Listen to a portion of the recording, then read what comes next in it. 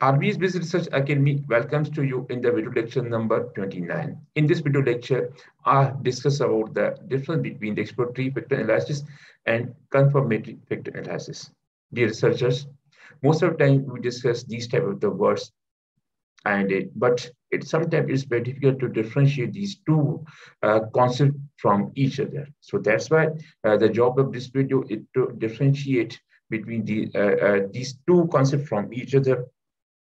So this video is a complete theoretical video, and between the lecture number 30, where I have discussed that means the how to perform confirmatory analysis practically in smart PLS. If you find time, please watch this video also to understand how we can perform CFA in smart PLS.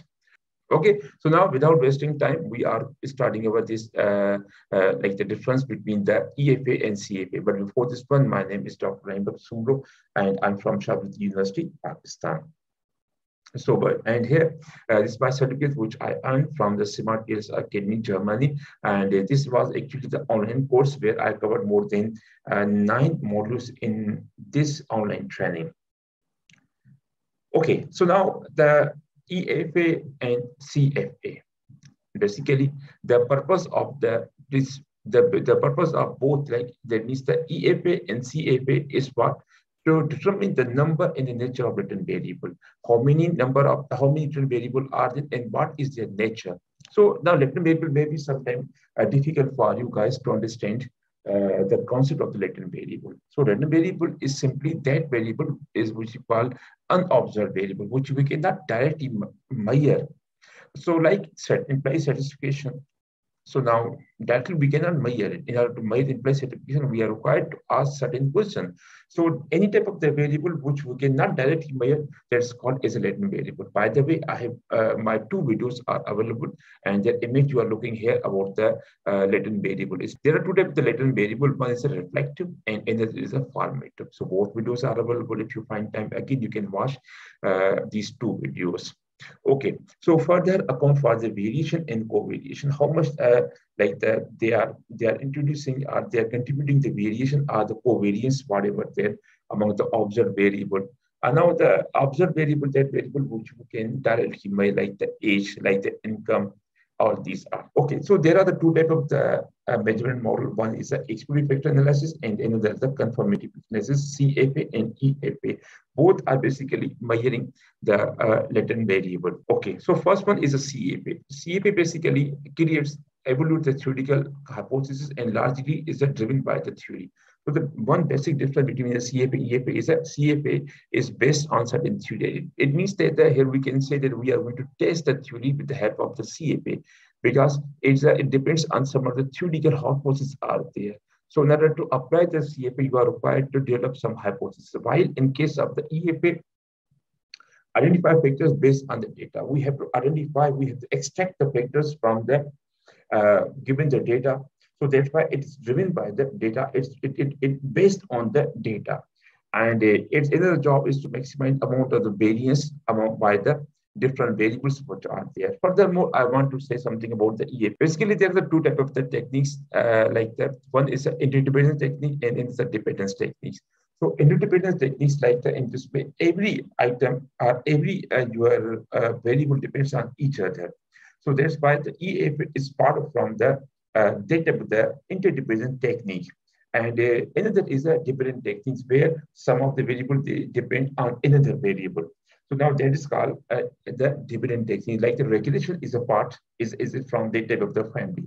So now the EFA basically is about the interdependent technique. So therefore, all the variables in this one, they are depending on each other, and their job is first to maximize the variance. CFA requires researchers to hypothesize. First, we have to create the hypothesis before applying the CFA. The number of the factors, whether or not these factors are correlated. Either there's a correlation among all the factors or not. And which item is load onto the and reflect which factor. So now, for example, they have to load on the certain factor. And then when the items will load on the certain factor, now all those items will make a one factor. And while in the CFA, research are not required to have any specific hypothesis. So EFA, there is no need to have a hypothesis and about how many factors will emerge. So now it depends upon the like the eigenvalue, like the script plot, and like the here we are using the Kaiser criterion. So according to that one, you can like to decide. That means according to the Kaiser criterion, you are allowing the software EFA technique to produce the factors. Now it will produce those factors which has the eigenvalue more than one or more than one. So that means you are depending on the will of the your software. EFA looks for a pattern, while CFA does statistical hypothesis testing on the proposed model. So now EFA basically tries to have some pattern. You are looking here that type of pattern where a clear pattern is there where all the items have been loaded on their respective factors. So now here you are not looking any class loading over there. So basically there's a job of the EFA to perform to create a type of the pattern where all the items should load on their respective factors. This is the job of the EFA. And CFA is the job of the CFA was to test the proposed that means the hypothesis in the proposed model. If you are unsure of the what factors to include in your model, you are applied EFA. That means when you do not know whatever factor you are including in the model because you do not have any proposed model before you which you are going to test, or you do not have any theory which you are going to test. You have some of the factors. You have some of the variable, and on that one you are going to apply whatever you are going to apply. That is basically EFA. Okay. Once you have eliminated some factors, after that means if you have eliminated some of the factors, some of the items from your model, and settle on the what to include in your model, and you have decided, okay, this is thing I have to include in the model. So now it means you are performing the CFA over there. In case of EFA, you are not going to delete anyone, but all the variable you are including, you are putting into the software, all the variable you are considering for the data analysis. So type of data analysis called is a EFA.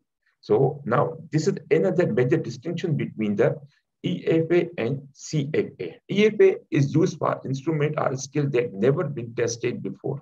This is my understanding. I mean, those ones which have not been tested before one. So now you are required to use the EFA on those ones. Like the newly you have, that means newly you have developed any instrument or any skill. So it is necessary to apply the EFA on that one. Even though if you are right there in the developing process of the new skill, the EFA is required over there. For example, if you read the surfboard model. So now initially there was a 96 items of surfboard model.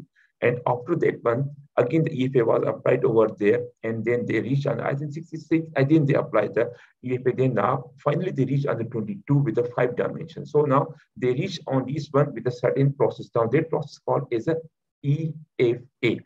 And while in case of CFA, used for instrument scale that have been tested before.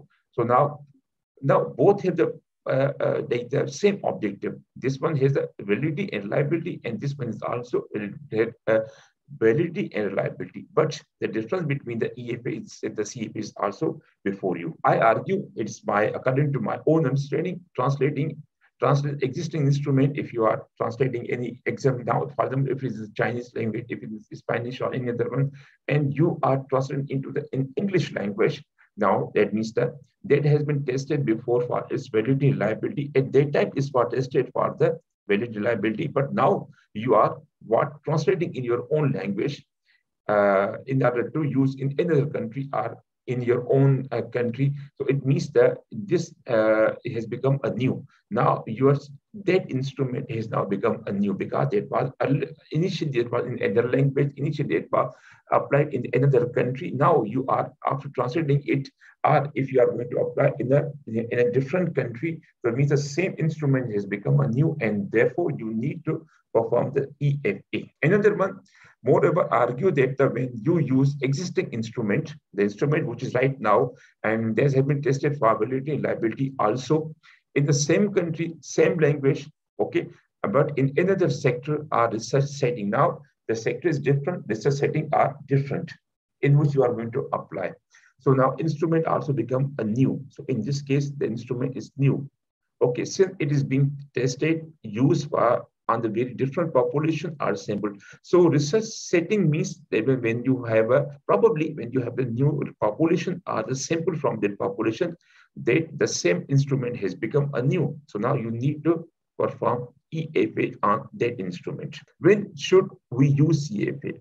The first condition is that my point of view is that the CFA should be used in empirical studies that use instrument or scale that have been tested in many previous studies. If most of the time they have been tested in the previous studies, like as I give example, the subpol model or the theory of brain behavior, there's also one scale is there. So most of the time they have been, or extensively that has been used. In this case, you may not apply the EFA, but directly you can apply the CFA to check its reliability and validity. Another thing is that our job is to confirm that these instruments are well reliable in our research setting. Research setting, again, the different research settings are like your population is different, your sector is different, your sample is different. So these are different settings out there. So in this one, if you are you are required to confirm that these instruments, their reliability and weight. Okay, on personal note, it's my observation. I tend to perform both EFA and CFA, both are important. But if you ask from me which one I should perform first, then the EFA should be performed first, and then we should perform the CFA. While I was doing my PhD at that time, I applied the strict question modeling in the MOS. I did the same thing. First, I conducted the EFA of the instrument which I was using with the species, and then I applied on the same data. I brought the data into the MOS, and where I applied the CFA again on that one. For what purpose? To ensure the reliability and validity of that instrument. So I consider the reliability of my instrument is enhanced with the dual approach. So now this is a dual approach. If you're applying both these one, that's wonderful. So now mostly now we are working in this on the PLS-SEM, and so on this wonder paper which I have found, it talks about the way to use in how to report the results of the PLS-SEM. So now this wonderful paper is there, which is written by the Joseph Hare, and then Marco Sardes, Chris Ringer, and the Jeffrey. So these are very popular researchers are there in the field of the PLS-SEM. Either you're using Smart PLS, either you're using any other PLS software. So now, if you want to report the results, now you are required to go through this paper. So that's why I have brought this one for you. By the way, I have left this link below this video. If you want to download it, now you can click that one, and you will be able to download this research paper. At the end of this video, I'm really thankful for you that you have watched this video completely, and I hope this is up to your expectation. And I'm sure that now you are able to basically differentiate between to create the difference between the EFA and CFA. If you like this video, please like, subscribe, and share my video. Thank you very much.